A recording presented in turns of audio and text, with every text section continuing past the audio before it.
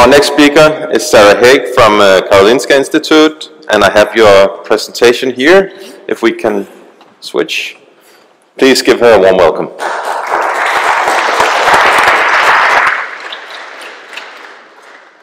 Well, thank you all, and thank you to the organizers. It's been a great meeting so far, I think, and a great mix of presentations. So I would like to talk about human biological aging, and I do this from the perspective of a molecular epidemiologist.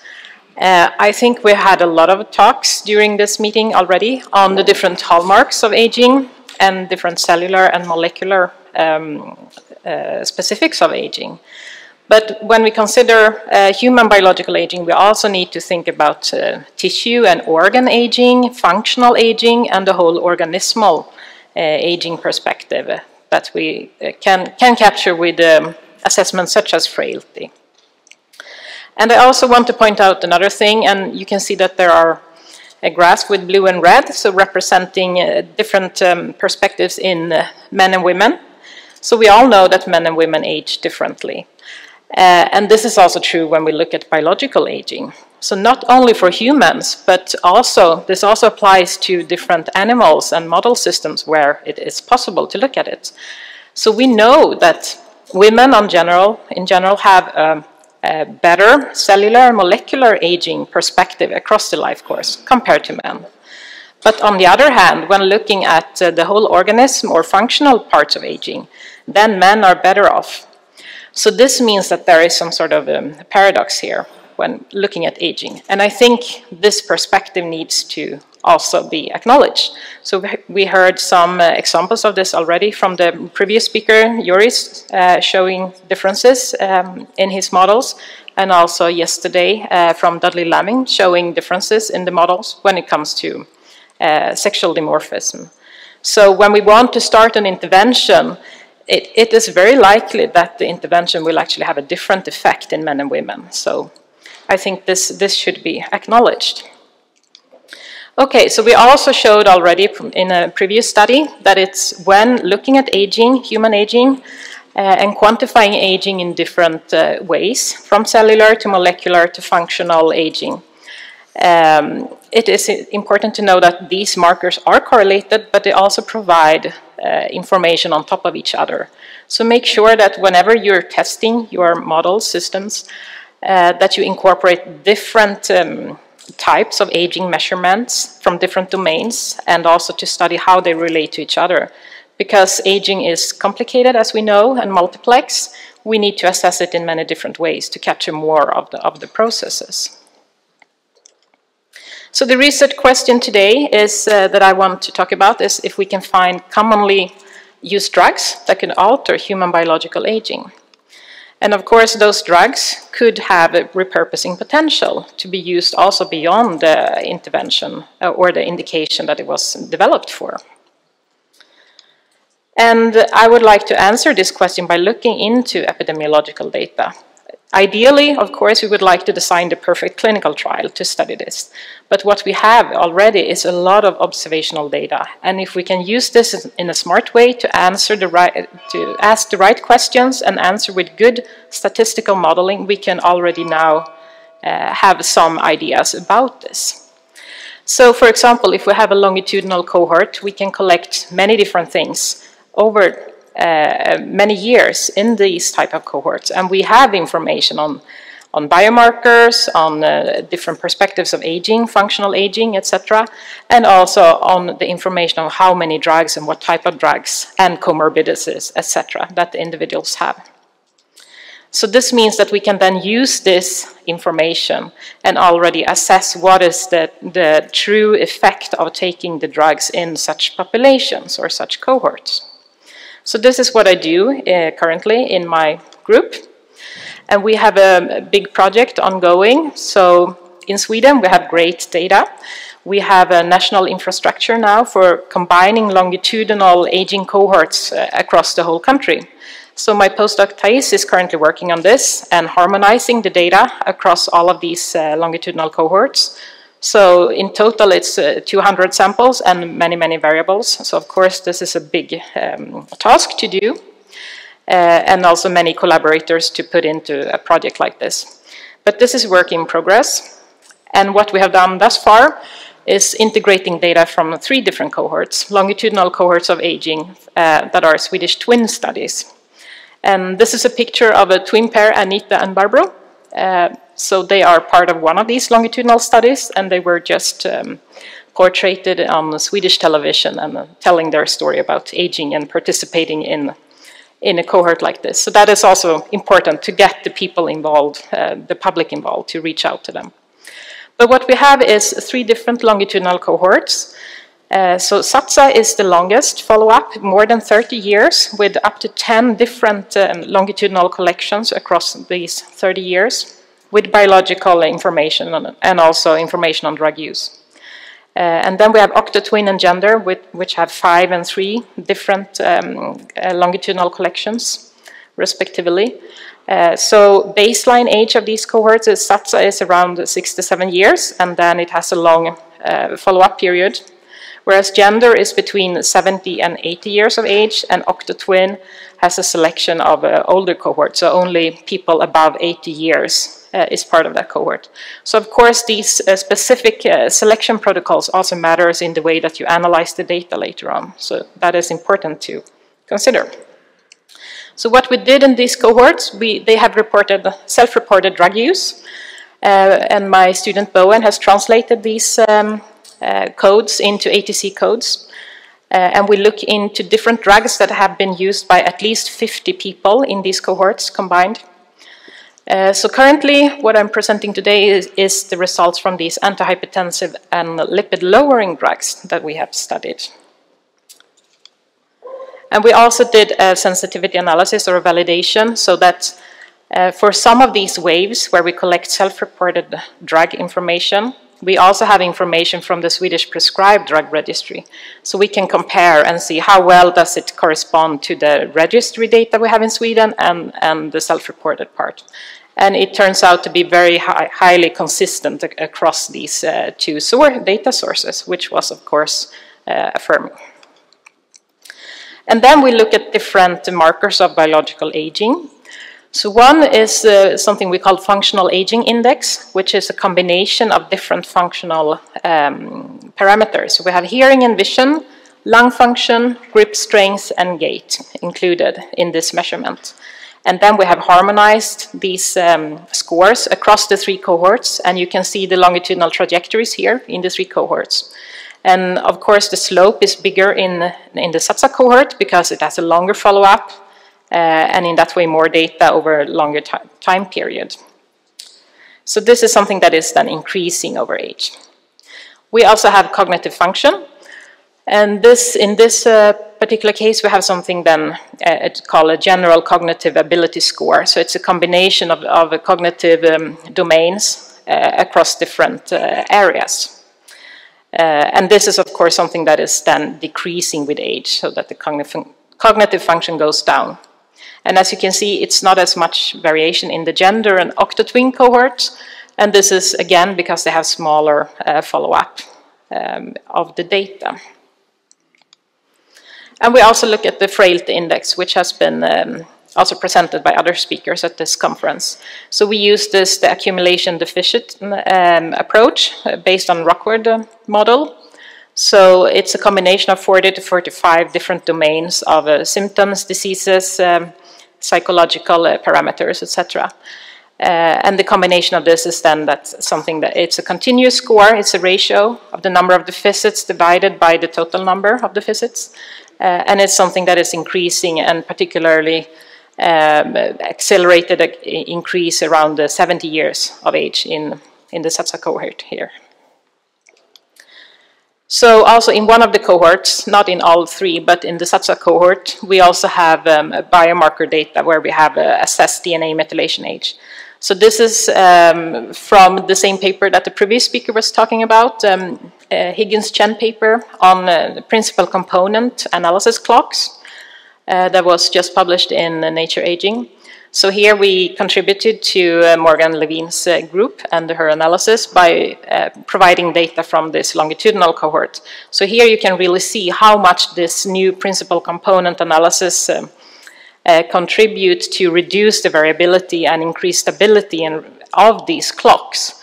So from one estimate on the left-hand side to the right-hand side, the trajectories, individual trajectories of the participants is really decreasing in variability. So also then providing more stable results when you look at follow-up data of these clocks. And the method that we use is a statistical modeling called conditional generalized estimating equation. And it's conditional on individuals because we have longitudinal data. So this means that in this way we can control for many things that are not measured. So we control for genetic background and different environmental factors that we actually have not measured in the data. And then of course we can control for things that we also measure, such as age and lifestyle and BMI and comorbidity, etc. And on top of this, because we have twins, we also bootstrap around the twin pairness, so to account for these type of correlations. And I should have put in here that we also aim to do stratifications of sex, so provide different estimates for men and women, because I just said how important that is. And these models are running as we speak, so the results for that is not ready yet. So that will be next time. So first, I just want to highlight that when you look at a cohort like this and you want to look at effects on drugs, this is baseline characteristics, so data when we start to follow the individuals. And of course, the people that uses drugs at the baseline, when you start to follow them, they are overall, they are more sick. They are older, they have higher comorbidity, they have higher biological aging indexes in basically all of the things that I've talked about. And also for other biomarkers. So this is, of course, what we expect. You take a lot of drugs because you need it. You have an indication for it. So this is also why it is super important to think about your models when you work with observational data, because you cannot simply compare the people taking a drug to the people not taking a drug, because it will bias your results. So again, as I said, this is to highlight that they are more sick. So this is also why we condition on individuals in our models. So we compare within the individuals themselves, and we do not compare with the people not taking drugs. Okay, so some of the results then. So first I will present results on the functional parameters, where we have pooled results from the 3 different cohorts and have higher numbers then. So to start with a positive trend, so for calcium channel blockers and for statins, we can see that there is overall a significant trend of having an improved biological aging. So for example, the first measure, minus 2.18 for functional aging index. So it means that people that start to take a calcium channel blocker, they reduce their biological aging assessed with this functional aging index by about 2 years when they start to take this drug. So this is then compared within the same individual before and after taking this drug. And there are consistent then improvements in the cognitive function and also a reduced frailty index with the calcium channel blockers. And similarly for the statins, it's not as high effect here for the functional aging index, but it's still improvement on that. And for cognitive function, it's also an improvement and a reduction in frailty index that is also statistically significant. So this really tells us that these 2 drug classes are probably beneficial above and beyond the certain indication that they're used for, because we can detect these kind of big effects also in other markers of biological aging. Then, looking at diuretics, it's also a consistent effect on the negative side. So really showing that when you start to take diuretics, it perhaps is helpful for the indication, of course, but when you look at the aging perspective, it seems to be not helpful in that way, with increased functional aging and reduced cognitive function, etc.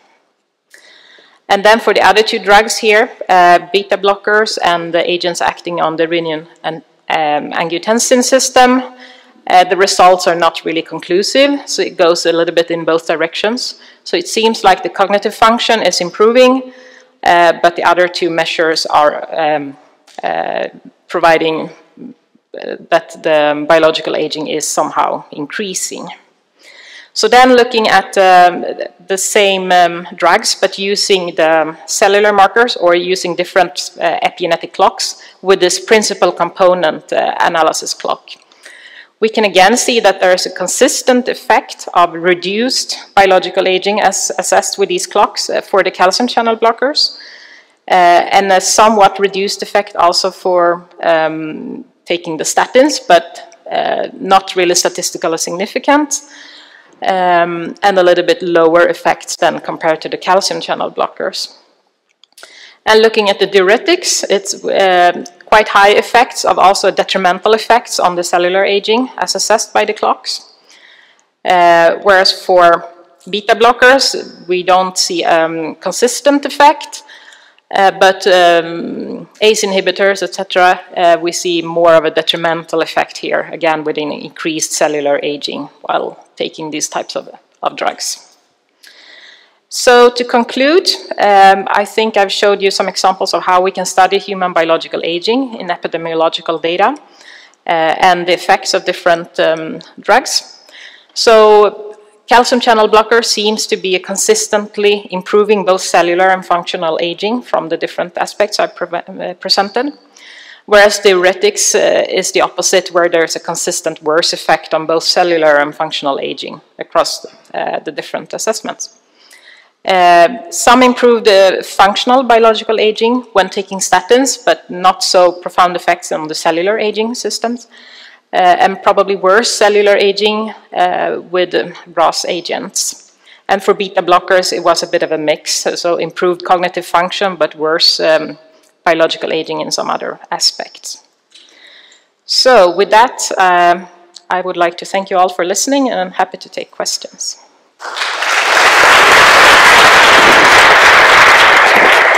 Thank you so much, Sara, for a fantastic talk. Do we have any? We have one from Nia down here. Where's metformin? No. Well, that's the next. You know, she wants to be invited next year. No, that's a terrific. I think it's a very important approach, and I'd like to follow it later. But I have a fundamental question. You know, you're using twins, and I bet that 20–30% of your twins, one of them was born below 5 pounds, because that's how it is. Children below 5 pounds age rapidly. Okay, there's the Barker hypothesis, start with the Barker hypothesis and many other studies.